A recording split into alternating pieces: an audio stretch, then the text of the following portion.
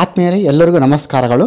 SSLC 2020 ಈ ಪರೀಕ್ಷೆ corona virus ಅಥವಾ ಕೋವಿಡ್-19 ಹಿನ್ನೆಲೆಯಲ್ಲಿ ಅತ್ಯಂತ ಒಂದು ಸವಾಲಿನ ಕೆಲಸವಾಗಿತ್ತು. ಸಾರ್ವಜನಿಕ ಶಿಕ್ಷಣ ಇಲಾಖೆ ಇತರ ಎಲ್ಲ ಇಲಾಖೆಗಳ ಒಂದು ಸಹಕಾರದೊಂದಿಗೆ ಯಶಸ್ವಿಯಾಗಿ ಪರೀಕ್ಷೆಯನ್ನು ಮುಗಿಸಿದ್ದೇವೆ. ಇನ್ನು ಮುಂದಿರುವಂಥ ಒಂದು ಚಾಲೆಂಜ್ ಏನಂದರೆ ಈ ಒಂದು ಇವ್ಯಾಲ್ಯೂಯೇಷನ್ ಪ್ರೊಸೆಸ್.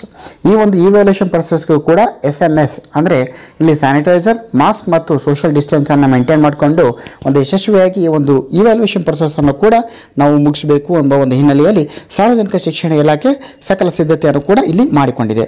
ಆದ್ಮೇಲೆ ಈ ಒಂದು ವಿಡಿಯೋದಲ್ಲಿ ನಾವು ಇಲ್ಲಿ ಒಂದು AEs ಮತ್ತು DCಗಳು ಯಾವ ರೀತಿ ಈ ಒಂದು ಮೌಲ್ಯಮಾಪನ ಪ್ರಕ್ರಿಯೆಯಲ್ಲಿ ಒಂದು ಆನ್ಲೈನ್ ವರ್ಕನ್ನು ಮಾಡಬೇಕಾಗ್ತದೆ ಎಂಬುದನ್ನು ನಾನು ಇಲ್ಲಿ ಚರ್ಚೆಯನ್ನು ಮಾಡೋಣ. ಅನೇಕ ಎಲ್ಲ ಶಿಕ್ಷಕರು, ಮುಖ್ಯ ಗುರುಗಳು ಈ ಒಂದು ಮೌಲ್ಯಮಾಪನ ಪ್ರಕ್ರಿಯೆಯನ್ನು ನೀವು ಮಾಡಿದ್ದೀರಿ, ಆನ್ಲೈನ್ ವರ್ಕನ್ನು ಕೂಡ ನಾವು ಮಾಡಿದ್ದೀವಿ.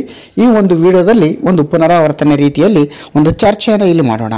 ಆದ್ಮೇಲೆ ಈಗಾಗಲೇ ಅಲ್ಲಿ ನಾವು ಒಂದು ಮೌಲ್ಯಮಾಪನ ಕೇಂದ್ರಕ್ಕೆ ಹೋದ ಕೂಡಲೇ ಒಂದು Karnataka secondary education examination board ಒಂದು ಲಿಂಕನ್ನು ಪ್ರೊವೈಡ್ ಮಾಡಲಾಗಿರುತ್ತೆ ಈ ಒಂದು ಮೌಲ್ಯಮಾಪನ ಕಾರ್ಯಕ್ಕೆ. ಇಲ್ಲಿ ನೀವು ಏನು ಮಾಡಬೇಕಾಗ್ತದೆ ಅಂದರೆ ನಿಮ್ಮ ಒಂದು ಇಲ್ಲಿ ID ಇರುತ್ತೆ, ಅಂದರೆ ನಮ್ಮ ಒಂದು ಇವ್ಯಾಲ್ಯೂಯೇಟರ್ದು ಒಂದು ID ಇರುತ್ತೆ. ಆ IDಯನ್ನು ನಾವು ಇಲ್ಲಿ ಎಂಟ್ರಿ ಮಾಡಬೇಕು. ಎಂಟ್ರಿಯನ್ನು ಮಾಡಿ ಇಲ್ಲಿ ಮುಂದೆ ಏನು ಮಾಡಬೇಕಾಗ್ತಂದರೆ ವ್ಯೂ ಎಂಬ ಆಪ್ಷನ್ಸ್ ಇರುತ್ತೆ. ಈ ಒಂದು ವ್ಯೂ ಎಂಬ ಆಪ್ಷನ್ಸನ್ನು ನಾವು ಇಲ್ಲಿ ಕ್ಲಿಕ್ಕನ್ನು ಮಾಡಬೇಕು. ಈ ರೀತಿ ನಾವು ಕ್ಲಿಕ್ ಮಾಡಿದಾಗ ನಮ್ಗೆ ಏನಾಗ್ತದೆ ಅಂದರೆ ಆ ಒಬ್ಬ ಮೌಲ್ಯಮಾಪಕರ ಒಂದು ವಿವರವಾದ ಮಾಹಿತಿ ಇಲ್ಲಿ ನಮಗೆ ಬರ್ತದೆ. ಒಂದು ಸಾರಿ ನಾವು ಎಲ್ಲ ಮಾಹಿತಿಯನ್ನು ಇಲ್ಲಿ ನಾವು ನೋಡ್ಕೊಳ್ಬೇಕು. ಏನಂದರೆ ಒಂದು ಇವ್ಯಾಲ್ಯೂಯೇಟರ್ ನಂಬರ್ ಇದೆ, ಮುಂದೆ ಒಂದು ಡಿಸ್ಟ್ರಿಕ್ಟ್ ನೇಮನ್ನು ನೋಡ್ಕೋಬೇಕು. ಈ ಒಂದು ಡಿಸ್ಟ್ರಿಕ್ಟ್ ನೇಮ್, ಆಮೇಲೆ ತಾಲೂಕಾ ನೇಮನ್ನು ನೋಡ್ಕೊಳ್ಳಿ. ಸ್ಕೂಲ್ ಟೈಪ್ ಇದೆ, ಸ್ಕೂಲ್ ನೇಮ್ ಇದೆ, ಮೀಡಿಯಮ್ ಆಫ್ ಇನ್ಸ್ಟ್ರಕ್ಷನ್ಸ್ ಇದೆ, ಸ್ಕೂಲ್ ಅಡ್ರೆಸ್ ಇದೆ, ಎಕ್ಸಾಮಿನರ್ ನೇಮ್ ಇದೆ, KJD ನಂಬರ್ ಇದೆ, employee number as an HRMS ಇದೆ, ಡೇಟ್ ಆಫ್ ಬರ್ತ್ ಬರುತ್ತೆ. ಸೊ ಇಷ್ಟೊಂದೆಲ್ಲ ಮಾಹಿತಿಗಳನ್ನು ನಾವು ನೋಡ್ಕೋಬೇಕು. ಆಮೇಲೆ ನೆಕ್ಸ್ಟ್ ಬರುವಂಥದ್ದು ಕ್ವಾಲಿಫಿಕೇಷನ್ ಡೀಟೇಲ್ಸ್. ಈ ಒಂದು ಕ್ವಾಲಿಫಿಕೇಷನ್ ಡೀಟೇಲ್ಸ್ನಲ್ಲಿ ಏನಾಗುತ್ತೆ ಅಂದರೆ ಒಂದು ನಮ್ಮ ಜನರಲ್ ಕ್ವಾಲಿಫಿಕೇಷನ್ ಮತ್ತು ಪ್ರೊಫೆಷನಲ್ ಕ್ವಾಲಿಫಿಕೇಷನ್ ಎರಡನ್ನ ನೀವು ನೋಡ್ಕೊಳ್ಳಿ. ತದನಂತರ whether you teach both in Kannada and English medium ಅಂತ ಇದೆ, ಎಸ್ ಆ್ಯಂಡ್ ನೋ ಇದೆ. Due evaluate both in Kannada and English medium ಅಂತ ಇದೆ, ಅದನ್ನು ನೋಡಿ. ಟೀಚ್ ಮತ್ತು ಇವ್ಯಾಲ್ಯೂಯೇಷನ್ ಅಂತ ಎರಡು ಬರುತ್ತೆ. Suppose you teach the science subject ಟುಗೆದರ್ಲಿ can you evaluate physics details ಬರುತ್ತೆ. ಈ ಒಂದು ಕ್ವಾಲಿಫಿಕೇಷನ್ ಡೀಟೇಲ್ಸ್ನಲ್ಲಿ ಜನರಲ್ ಕ್ವಾಲಿಫಿಕೇಷನ್ ನೀವು ಪರಿಶೀಲನೆ ಮಾಡ್ಕೊಳ್ಳಿ, ಪ್ರೊಫೆಷ್ನಲ್ ನೋಡ್ಕೊಳ್ಳಿ. ಆಮೇಲೆ whether you teach both in Kannada and English medium ಇದೆ. ಅದರ ಸೆಕೆಂಡ್ ಒನ್ ಏನಿದೆ ಅಂದರೆ due evaluate both in Kannada and English medium ಅಂತ ಇದೆ. ಸೊ ಇವುಗಳನ್ನೆಲ್ಲ ಒಂದು ಸ್ವಲ್ಪ ನೀವು ಸರಿಯಾಗಿ ನೋಡಿಕೊಂಡು ಮುಂದುವರಿಬೇಕು. ಇನ್ನು ಮುಂದೆ ಏನಾಗುತ್ತೆ ಅಂದರೆ ಬ್ಯಾಂಕ್ ಡೀಟೇಲ್ಸ್. ಈ ಒಂದು ಬ್ಯಾಂಕ್ ಡೀಟೇಲ್ಸ್ನಲ್ಲಿ ಏನಿದೆ ಅಂದರೆ ಇಲ್ಲಿ ಎಕ್ಸಾಮಿನರ್ ಟೈಪ್ ಇದೆ, ಇಲ್ಲಿ AE, DC ಮತ್ತು JC ಅಂತ ಬರುತ್ತೆ. ಬ್ಯಾಂಕ್ ಅಕೌಂಟ್ ನಂಬರ್ ನೋಡ್ಕೋಬೇಕು, ಕನ್ಫರ್ಮ್ ನೋಡ್ಕೊಳ್ಳಿ, IFSC ಕೋಡ್ ಇದೆ. ಸೊ ಇಷ್ಟೊಂದೆಲ್ಲ ನೋಡಿಕೊಂಡು ನಾವೇನು ಮಾಡಬೇಕು ಅಂದರೆ ನೆಕ್ಸ್ಟ್ ಇರುವಂಥ ಪ್ರಮುಖವಾಗಿರೋ ಪಾಯಿಂಟ್ ಅಂದರೆ ಇಲ್ಲಿ ನಾವು ಒಂದು ಪಾಸ್ವರ್ಡನ್ನು ಕ್ರಿಯೇಟ್ ಮಾಡಬೇಕು. New password. ಈ ಒಂದು ಪಾಸ್ವರ್ಡನ್ನು ಕ್ರಿಯೇಟ್ ಮಾಡಬೇಕಾದಾಗ ನಾವು ಏನೆಲ್ಲ ಅಂಶಗಳನ್ನು ಗಮನ ಹರಿಸಬೇಕು ನೋಡೋಣ. ಪ್ರಥಮವಾಗಿ ನಮ್ಮ ಪಾಸ್ವರ್ಡ್ ಮಿನಿಮಮ್ ಆಗಿ 8 ಒಂದು ಕ್ಯಾರೆಕ್ಟರ್ಗಳನ್ನು ಅದು ಹೊಂದಿರಬೇಕು. ಆಮೇಲೆ ಒಂದು ಸಲ ನಾವು ಒಂದು ಪಾಸ್ವರ್ಡನ್ನು ನಾವು ಕ್ರಿಯೇಟ್ ಮಾಡಿದ ಮೇಲೆ ರೀಟೈಪ್ ಅಂತ ಇರುತ್ತಲ್ಲ, ರೀಕನ್ಫರ್ಮ್ ಅಂತ, ಅಲ್ಲಿ ನಾವು ಸೇಮ್ ಪಾಸ್ವರ್ಡನ್ನು ನೀವು ಎಂಟ್ರಿಯನ್ನು ಮಾಡಬೇಕು. ನೀವು ಈ ರೀತಿ ನೀವು ಎಂಟ್ರಿ ಮಾಡಿದ ಮೇಲೆ ನಿಮಗೊಂದು OTP ಬರ್ತದೆ ನಿಮ್ಮ ಮೊಬೈಲ್ಗೆ. ಯಾವ ಒಂದು ರಿಜಿಸ್ಟರ್ಡ್ ಮೊಬೈಲ್ ಇರುತ್ತೆ ಅಲ್ಲಿ ಒಂದು OTP ಬರ್ತದೆ. ಇಲ್ಲಿ ನೀವೇನು ಮಾಡಬೇಕಂದ್ರೆ ಈ ಒಂದು OTPಯನ್ನು ಇಲ್ಲಿ ಎಂಟ್ರಿ ಮಾಡಬೇಕು. OTPಯನ್ನು ನೀವು ಎಂಟ್ರಿ ಮಾಡಿ ಮುಂದುವರಿಬೇಕು. ಸಬ್ಮಿಟ್ ಅಂತ ನೀವು ಮಾಡಿದಾಗ ಮುಂದೆ ಏನಾಗ್ತದೆ ಅಂದರೆ ಇಲ್ಲಿ ಒಂದು OTPಯ ಒಂದು ಎಂಟ್ರಿ ಮಾಡಿ ನಾವು ಸಬ್ಮಿಟನ್ನು ಕೊಡಬೇಕು. ಆಗ ಏನಾಗ್ತದೆ ಅಂದರೆ ನಿಮಗೆ ಸಕ್ಸಸ್ಫುಲಿ ರಿಜಿಸ್ಟರ್ಡ್ ಅಂತ ಇದೆ, ಎಸ್ ಅಂತ ನೀವು ಕ್ಲಿಕ್ಕನ್ನು ಮಾಡಿ. ಸೊ ಫಸ್ಟ್ ಆಫ್ ಆಲ್ ನಾವು ಮೌಲ್ಯಮಾಪನ ಕೇಂದ್ರಕ್ಕೆ ಹೋದಾಗ ನಮ್ಮ ಒಂದು ರಿಜಿಸ್ಟ್ರೇಷನ್ ಪ್ರೊಸೆಸನ್ನು ನಾವು ಇಲ್ಲಿ ಮಾಡಿಕೊಳ್ಬೇಕು. ಇದಾದ ನಂತರ ಮುಂದೆ ನಾವು ಈ ಇವ್ಯಾಲ್ಯೂಯೇಷನ್ ಆದ ನಂತರ ನಮ್ಮ ಒಂದು ಮಾರ್ಕ್ಸ್ಗಳನ್ನು ಆನ್ಲೈನಲ್ಲಿ ಯಾವ ರೀತಿ ಎಂಟ್ರಿ ಮಾಡಬೇಕು. ಈಗಾಗಲೇ ನಿಮ್ಮ ಒಂದು ಇವ್ಯಾಲ್ಯೂಯೇಟರ್ ನಂಬರ್ ಇದೆ, ಜೊತೆಯಲ್ಲಿ ಒಂದು ಪಾಸ್ವರ್ಡನ್ನು ಕ್ರಿಯೇಟ್ ಮಾಡಿ ಅದನ್ನು ಸಬ್ಮಿಟ್ ಮಾಡಿದ್ದೀರಿ. ಸೊ ಇವೆರಡನ್ನು ಎಂಟ್ರಿ ಮಾಡಿ ಲಾಗಿನನ್ನು ಮಾಡಬೇಕು. ನೀವು ಇಲ್ಲಿ ಈ ಲಾಗಿನನ್ನು ಮಾಡಿದ ನಂತರ ನಿಮ್ಗೆ ಏನಾಗ್ತದೆ, ಮುಂದಿನ ಒಂದು ಹಂತ ನಮಗೆ ಬರುವಂಥದ್ದು ಇಲ್ಲಿ ತಾವಿಲ್ಲಿ ಗಮನಿಸ್ತಾ ಇದ್ದೀರಿ. ಇಲ್ಲಿ ಏನಂದರೆ ಒಂದು ಲಾಗಿನ್ ಆದ ಕೂಡಲೇ ಇಲ್ಲಿ ಕಂಪ್ಯೂಟರ್ ನಂಬರನ್ನು ಎಂಟ್ರಿ ಮಾಡೋಕ್ಕೆ ಕೇಳುತ್ತೆ. ಅಂದರೆ ನಿಮ್ಮ ಒಂದು ಇವ್ಯಾಲ್ಯೂಯೇಟರ್ ನಂಬರ್ ಮತ್ತು ಪಾಸ್ವರ್ಡನ್ನು ಎಂಟ್ರಿ ಮಾಡಿದ ಕೂಡಲೇ ಈ ಸ್ಕ್ರೀನ್ ನಿಮಗೆ ಡಿಸ್ಪ್ಲೇ ಆಗುವಂಥದ್ದು ಇಲ್ಲಿ first of all computer number. So computer number ಎಲ್ಲಿರುತ್ತೆ ಆದಮೇಲೆ ಇಲ್ಲಿ ಇದು ನೋಡಿ, ಒಂದು OMR ಶೀಟ್ನಲ್ಲಿ ಇಲ್ಲಿ ಕಂಪ್ಯೂಟರ್ ನಂಬರನ್ನು ಇಲ್ಲಿ ತೋರಿಸಲಾಗಿದೆ. ಇದನ್ನು ನಾವು ಕಂಪ್ಯೂಟರ್ ನಂಬರ್ ಅಂತ ಹೇಳ್ತೀವಿ.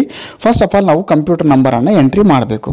ಎಂಟ್ರಿ ಮಾಡಿದ ನಂತರ ಇಲ್ಲಿ ನೋಡಿ, enter first registration number as in computer number. So ಒಂದು ಕಂಪ್ಯೂಟರ್ ನಂಬರನ್ನು ಎಂಟ್ರಿ ಮಾಡಿದ ನಂತರ ಇಲ್ಲಿ register number number first register number ನೋಡಿ ಇಲ್ಲಿ ಈ ಒಂದು ರಿಜಿಸ್ಟರ್ ನಂಬರನ್ನು ನಾವು ಇಲ್ಲಿ ಎಂಟ್ರಿ ಮಾಡಬೇಕು ಎರಡನೇ ಬಾಕ್ಸಲ್ಲಿ. ಈ ರೀತಿ ನಾವು ಎಂಟ್ರಿ ಮಾಡಿ ನಾವು ಮುಂದುವರಿಯುವಂಥದ್ದು. ಈ ರೀತಿ ಮುಂದುವರೆದಾಗ ಇಲ್ಲಿ ಮತ್ತೊಂದು ಸ್ಕ್ರೀನ್ ಡಿಸ್ಪ್ಲೇ ಓಪನ್ ಆಗ್ತದೆ. ಒಂದು ಕಡೆ ರಿಜಿಸ್ಟರ್ ನಂಬರ್ ಇದೆ, ಮ್ಯಾಕ್ಸಿಮಮ್ ಮಾರ್ಕ್ಸ್ ಇದೆ, ಮಾರ್ಕ್ಸ್ ಅಬ್ಟೈನ್ಡ್ ಇದೆ. ಇಲ್ಲಿ ಮುಂದೆ ಫ್ಲ್ಯಾಗ್ ಎಲ್ಲ ಬರುತ್ತೆ. ಇಲ್ಲಿ ಮುಂದೆ ನಾವು ಮಾಡಬೇಕು ಮ್ಯಾಕ್ಸಿಮಮ್ ಮಾರ್ಕ್ಸ್ ಮುಂದೆ ಮಾರ್ಕ್ಸ್ಗಳನ್ನು ಎಂಟ್ರಿ ಮಾಡ್ತಾ ನಾವು ಸಾಕ್ತಾ ಹೋಗಬೇಕು. ಈ ರೀತಿಯ ನಾವು ಎಂಟ್ರಿಯನ್ನು ಎಂಟ್ರಿಯನ್ನು ಮಾಡ್ತಾ ನಾವು ಮುಂದುವರಿಬೇಕು. ಇಲ್ಲಿ 3 ಇದೆ, ಒಂದು ಅಬ್ಸೆಂಟ್ ಇದೆ. ಇಲ್ಲಿ ಆಪ್ಟೈನ್ ಮಾರ್ಕ್ಸನ್ನು ನೀವು ಎಂಟ್ರಿ ಮಾಡಿದ ನಂತರ ನಾವು ಮುಂದುವರಿಬೇಕಾಗ್ತದೆ. ಇಲ್ಲಿ ಕೆಲವೊಂದು ಬಾರಿ ಒಂದು ಎರರ್ ಬರುತ್ತೆ. ಏನಂದರೆ ಮ್ಯಾಕ್ಸಿಮಮ್ ಮಾರ್ಕ್ಸ್ಗಿಂತ ನಾವು ಹೆಚ್ಚಿನ ಅಂಕಗಳನ್ನು ನಾವು ಎಂಟ್ರಿ ಮಾಡಿದಾಗ ಇಲ್ಲಿ ಏನಾಗ್ತದೆ ಅಂದರೆ ಇಲ್ಲಿದೆ ನೋಡಿ, marks obtain should not exceed maximum marks ಅಂತ. ಸೊ ಈ ರೀತಿ ಎರರ್ ಬಂದಾಗ ನಾವು ಓಕೆ ಎಂಬ ಆಪ್ಷನನ್ನು ಒತ್ತಿ ನಾವು ಅಪ್ಟೈನ್ ಮಾರ್ಕ್ಸನ್ನು ಮತ್ತೊಂದು ಸಲ ನಾವು ಎಂಟ್ರಿ ಮಾಡಬೇಕಾಗ್ತದೆ. ಇನ್ನು ಮುಂದುವರೆದಂತೆ ನೋಡಿ ಮತ್ತೊಂದಿದೆ, ಡ್ಯೂ ವಾಂಟ್ ಟು ಸಬ್ಮಿಟ್ ಅಂದರೆ ಎಲ್ಲ ಒಂದು ಅಪ್ಟೈನ್ ಮಾರ್ಕ್ಸನ್ನು ನಾವು ಎಂಟ್ರಿ ಮಾಡಿದ ನಂತರ ಡ್ಯೂ ವಾಂಟ್ ಟು ನಾವು ಸಬ್ಮಿಟ್ ಆಪ್ಷನನ್ನು ಒತ್ತಬೇಕು, ಪ್ರೆಸ್ ಮಾಡಬೇಕು. ಈ ರೀತಿ ಒಂದು ಸಬ್ಮಿಟ್ ಆಪ್ಷನ್ಸನ್ನು ನಾವು ಪ್ರೆಸ್ ಮಾಡಿದ ಕೂಡಲೇ ಏನಾಗ್ತದೆ ಅಂದರೆ ಮತ್ತೊಂದು ಡೈಲಾಗ್ ಬಾಕ್ಸ್ ಓಪನ್ ಆಗ್ತದೆ, ಡ್ಯೂ ವಾಂಟ್ ಟು ಸಬ್ಮಿಟ್ ಅಂತ. ಆವಾಗ ನಾವು ಎಸ್ ಅನ್ಬೇಕು. ಅದಾದ ನಂತರ ನಮಗೆ ಮತ್ತೊಂದು ಬಾಕ್ಸ್ ಓಪನ್ ಆಗ್ತದೆ, successfully saved, due want to enter another computer number. ಅಂದರೆ ಈಗ ನೀವು ಒಂದು ಕಂಪ್ಯೂಟರ್ ನಂಬರ್ನಲ್ಲಿರುವಂಥ ಮಕ್ಕಳ ಮಾಹಿತಿಯನ್ನು ಎಂಟ್ರಿ ಮಾಡಿದ್ದೀರಿ. ಈಗ ನಿಮ್ಮ ಒಂದು ಇವ್ಯಾಲ್ಯುವೇಟರ್ ಐ ಡಿಯಲ್ಲಿ ಮತ್ತೊಂದು ಅಂದರೆ ನೀವೇ ಇವ್ಯಾಲ್ಯುವೇಷನ್ ಮಾಡಿರುವಂತಹ ಮತ್ತೊಂದು OMR ಶೀಟ್ ಇತ್ತಂದರೆ ಅದನ್ನು ನೀವು ಎಂಟ್ರಿ ಮಾಡಿ ಬಯಸ್ತಾ ಇದ್ದೀರಾ ಅಂತ ಇದೆ. ಆವಾಗ ನೀವು ಎಸ್ ಇದ್ದರೆ ನೀವು ಎಸ್ ಮಾಡಿ ನೀವು ಎಂಟ್ರಿ ಮಾಡಿ, ಇಲ್ಲ ಅಂದರೆ ನೋ ಅನ್ಬೇಕು. ನೋ ಅಂದಾಗ ನೋ ಅಂತ ಹೇಳಿ ನೀವು ಲಾಗೌಟ್ ಆಗಿ. ಇಲ್ಲಿ ಏನಾಗ್ತದೆ, ಕೆಲವೊಂದು ಸಾರಿ ಏನಾಗ್ತದೆ ಅಂದರೆ ನಾವು ಈ ರೀತಿ ಎಂಟ್ರಿ ಮಾಡಿ ಹೋಗಿರ್ತೀವಿ, ಮತ್ತೊಬ್ಬ ಒಂದು ಮೌಲ್ಯಮಾಪಕರು ಬಂದು ಏನು ಮಾಡ್ತಾರೆ ಅಂದರೆ ಇಲ್ಲಿ ಆಲ್ರೆಡಿ ಲಾಗಿನ್ ಓಪನ್ ಆಗಿರುತ್ತೆ, ಅಲ್ಲಿ ಜಸ್ಟ್ ಕಂಪ್ಯೂಟರ್ ನಂಬರನ್ನು ಆ್ಯಡ್ ಮಾಡ್ತಾರೆ, ಮಾಡಿದ ನಂತರ ಅಲ್ಲಿ ಅಂಕಗಳನ್ನು ಎಂಟ್ರಿ ಮಾಡ್ತಾ ಸಾಕ್ತಾರೆ. ಇಲ್ಲಿ ಒಂದು ಎರರ್ ಆಗ್ತದೆ. ಯಾಕಂದರೆ ಇದು ಯಾರ ಐಡಿಯಲ್ಲಿ ಆಗ್ತಾ ಇದೆ ಅಂದರೆ ಇವ್ಯಾಲ್ಯುವೇಟರ್ ಆಲ್ರೆಡಿ ಲಾಗೌಟ್ ಆಗಿರಲಿಲ್ಲ, ಆ ಒಂದು ಲಾಗಿನ್ನಲ್ಲಿ ಎಂಟ್ರಿ ಆಗ್ತಾ ಇದೆ. ಒಂದು ಇಲ್ಲಿ successfully saved, due want to enter another ಅಂದರೆ ಈಗ ಒಬ್ಬ ಸ್ನೇಹಿತರು ಎಂಟ್ರಿ ಮಾಡ್ತಾ ಇರ್ತಾರೆ, ಅಲ್ಲಿ ಮತ್ತೊಬ್ಬ ಸ್ನೇಹಿತರು ಅವರ ಅಂಕಗಳನ್ನು ಕೂಡ entry ಮಾಡಬೇಕಾಗಿರುತ್ತೆ. Due want to enter another computer number ಅಂದಾಗ ಎಸ್ ಅಂತ ಹೇಳಿದಾಗ ಇಲ್ಲಿ ಏನಾಗ್ತದೆ ಅಂದರೆ ಮೊದಲು ಎಂಟ್ರಿ ಮಾಡಿರುವಂಥ ಇವ್ಯಾಲ್ಯುವೇಟರ್ನ ಒಂದು ಲಾಗಿನ್ನಲ್ಲಿ ಎಂಟ್ರಿ ಆಗ್ತಾ ಸಾಕ್ತದೆ.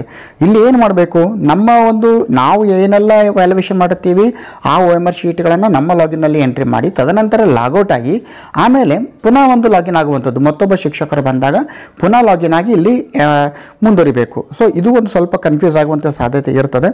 ಇನ್ನು ಮುಂದುವರೆದಂತೆ ಏನಂದರೆ already data is entered with this computer number ಅಂದರೆ ಕೆಲವೊಂದು ಸಲ ಏನಾಗ್ತದೆ ಅಂದರೆ ಒಂದು ಎಂಟ್ರಿ ಮಾಡಿರುವಂಥ ನಂಬರನ್ನು ಮತ್ತೊಂದು ಸಲ ನೀವು ಎಂಟ್ರಿ ಮಾಡೋಕ್ಕೆ ಹೋದಾಗ ಇಲ್ಲಿ ಬರುತ್ತೆ, ಅಂದರೆ ಎಂಟರ್ ಮಾಡೋಕ್ಕಾಗೋದಿಲ್ಲ, ಒಂದು ಡೈಲಾಗ್ ಬಾಕ್ಸ್ನಲ್ಲಿ ಬರ್ತದೆ. ಪಾಸ್ವರ್ಡ್ ಏನಾದರೂ ಚೇಂಜ್ ಮಾಡ್ಕೊಳ್ಳಬೇಕಾದ್ರೆ ಅದು ಕೂಡ ಒಂದು ಆಪ್ಷನ್ಸ್ ಇದೆ, ಚೇಂಜ್ ದ ಪಾಸ್ವರ್ಡ್ ಅಂತ. ಸೊ ಇಲ್ಲಿ new password, enter new password ಮತ್ತು ಒಂದು ಮೊಬೈಲ್ ನಂಬರನ್ನು ಎಂಟ್ರಿ ಮಾಡಬೇಕು. ಇಲ್ಲಿ ಮೊಬೈಲ್ ನಂಬರಿಗೆ OTP ಬರ್ತದೆ, ಆ OTPಯನ್ನು ರಿಸೀವ್ ಮಾಡಿಕೊಂಡು ನೀವು ಎಷ್ಟು ಬಾರಿ ಬೇಕಾದರೂ ನಿಮ್ಮ ಒಂದು ಪಾಸ್ವರ್ಡನ್ನು ನೀವು ಚೇಂಜ್ ಮಾಡ್ಬೋದು.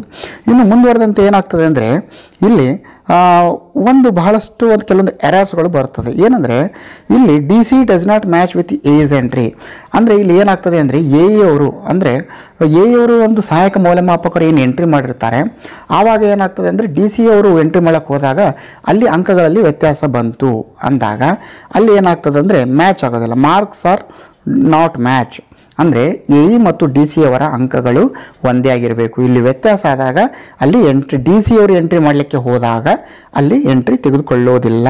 ಸೊ ಇದು ಬಹಳಷ್ಟು ಇಂಪಾರ್ಟೆಂಟ್ ಆಗಿರುವಂಥ ಒಂದು ಅಂಶವನ್ನು ನೀವು ನೋಡ್ಕೊಳ್ಬೇಕು.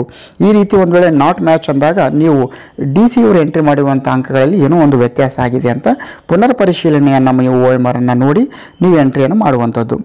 ಇನ್ನು ಮತ್ತೊಂದು ಮುಂದೆ ಏನಂದರೆ ಕೆಲವೊಂದು ಎರರ್ಸ್ಗಳು ಬರ್ತದೆ. ಏನಂದರೆ ಅವರು ಒಂದು ಎಂಟ್ರಿಯನ್ನು ಮಾಡಿದಾಗ ಕೆಲವೊಂದು ಬಾರಿ ಕಣ್ಣು ತಪ್ಪಿನಿಂದ ಒಂದು ತಪ್ಪು ಎಂಟ್ರಿಗಳು ಆಗ್ಬೋದು. ಈ ರೀತಿ ತಪ್ಪು ಎಂಟ್ರಿಗಳು ಆದಾಗ ಏನು ಮಾಡುವಂಥದ್ದು, ಯಾವ ರೀತಿ ಸರಿಪಡಿಸಬೇಕು?